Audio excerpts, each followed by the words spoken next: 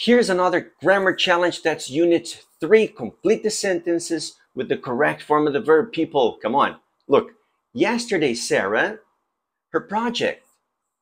Which one is correct? Think about it. Yesterday, Sarah finished her project. Past simple. Now, since last summer, Tom to 3 different countries.